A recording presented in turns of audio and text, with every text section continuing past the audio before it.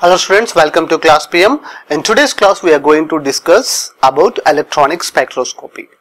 So electronic spectroscopy deals with electron transition from the ground state to excited state when it absorbs a particular wavelength of or frequency of a radiation. So this is a major thing happens in the electronic spectroscopy. Whenever a molecule undergoes or absorbs energy, what happens in that molecule, the electrons in the ground state, they are excited to the another higher energy level state. So that what happens, they become so unstable. So immediately by losing that energy, they will come back to their normal state. This is a phenomena we already discussed. Now in this electronic spectroscopy, we are going to study about how this electron transition influence by analyzing the characteristics of different chemical substances. So the energy absorbed, the energy will be found in the range of 200 to 800 nanometer. So the energy absorbed in this process during the electron transition of a molecule from the ground state to excited state generally found in the range of 200 to 800 nanometer. So if you see this range belongs to UV and visible spectrum. So UV, among that UV comes under 100 to 400 nanometer UV, and the visible comes from 400 to 800 nanometer. That is a range of visible spectrum. So even though UV from 100 to 400, but for all normal practices we will consider from 200 to 800 nanometers. So the absorbed energy in this electronic spectroscopy comes under UV and visible range. This spectroscopy is also called UV visible spectroscopy. It is also called UV visible spectroscopy. So this is the basics for the electronic spectroscopy. What is the electronic spectroscopy? Whenever a molecule absorbs energy, the electrons in the ground state will go to the excited state by absorbing that energy. Here this absorbing energy is in the range of 200 to 800 nanometers, which is the range of UV and visible spectrum. So that this is called UV visible spectrum also. Okay. Now we will see what are the different type of transactions occur in the UV visible spectroscopy or electronic spectroscopy. So in the UV visible spectroscopy or electronic spectroscopy, there are three type of transitions occurs. Okay. What are those three types? We will see now. Three types of transitions occur generally. The first one, transition involving sigma, pi and n electrons. So what does it mean, transition involving sigma, pi and n electrons? If transition occurs from the ground state to excited state, in that transaction if sigma electrons are participating, means the electrons are which form sigma bond, the electrons which are responsible for the pi bond formation, the electrons which are not involved in the bond formation, that is non-bonding electrons. N represents non-bonding electrons. So if there is a transition of electrons that are involved in sigma bond formation, pi bond formation or not involved in the bond formation, then that type of transition is called in the first category.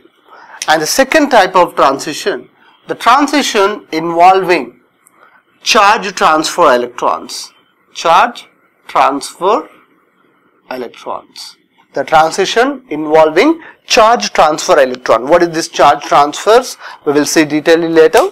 The next one is transition involving d and f electrons. D and f electrons. So d electron means the electrons present in the d orbitals and electrons present in the f orbital. If the transition in the d electrons and f electrons, okay, that type falls in the third category. So there are three type of electron transition can be seen in the electronic spectroscopy, that is transition involving sigma, pi and n electrons, that is non-bonding electrons, and transition involving charge transfer electrons and the transition involving d and f electrons. So first we will see transition involving sigma, pi and n electrons. So transition involving sigma, pi and n electrons. N means non-bonding electrons. So before we are going to study about the transitions in the sigma and pi electrons, let's study about molecular orbital theory briefly.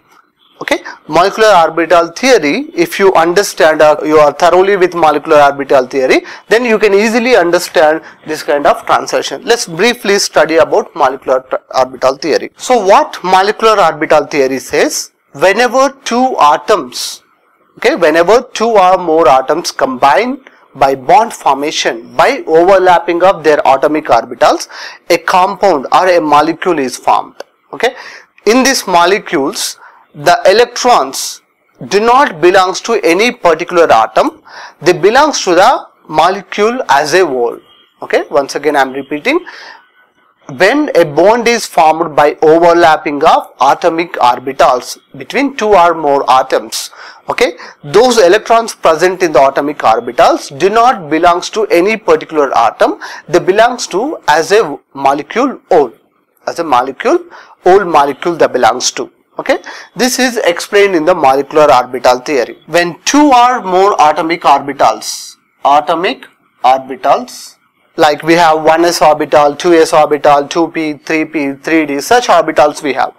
Atomic orbitals, while forming a bond, they overlap with each other. For example, 1s orbital will be overlap, or 2p orbital and 2p orbital will be overlap. Same way 3d and 3d orbitals are overlap. So this overlapping occurs only between energy having same, orbitals which are having energy same, like 1s orbital will overlap and 2s will overlap. So while forming the molecular orbitals, only orbitals which are having same energy will overlap. Now molecular orbital is formed. So when two atomic orbitals are overlapping which are having same energy, when atomic orbitals with same energy are overlapped, molecular orbitals will be formed. Molecular orbitals will be formed. But two types of molecular orbitals are formed. So in that, one type of molecular orbitals called bonding molecular orbitals and other one is anti-bonding molecular orbitals. When atomic orbitals of same energy overlap with each other, molecular orbitals are formed. In the two types of molecular orbitals found, one of them are called bonding molecular orbitals, other one is called anti-bonding molecular orbitals. What is the difference between bonding molecular orbitals, anti-bonding molecular orbitals? For example, let's take 1s orbital of one atom, 1s orbital of another atom is overlapping. 1s orbital of one atom, 1s orbital of one atom is overlapping. So two molecular orbitals will be formed. When two atomic orbitals are combining, two molecular orbitals will be formed. In these two molecular orbitals, one molecular orbital is called bonding molecular orbital, another molecular orbital is called anti-molecular orbital. So in the formed molecular orbitals, 50% of them are bonding molecular orbitals, another 50% of the molecular orbitals are called anti-bonding. So on what criteria we are calling them are bonding, anti-bonding. Okay. For example, the energy of one is, let's take for example 50 units, this is 50 units. Okay.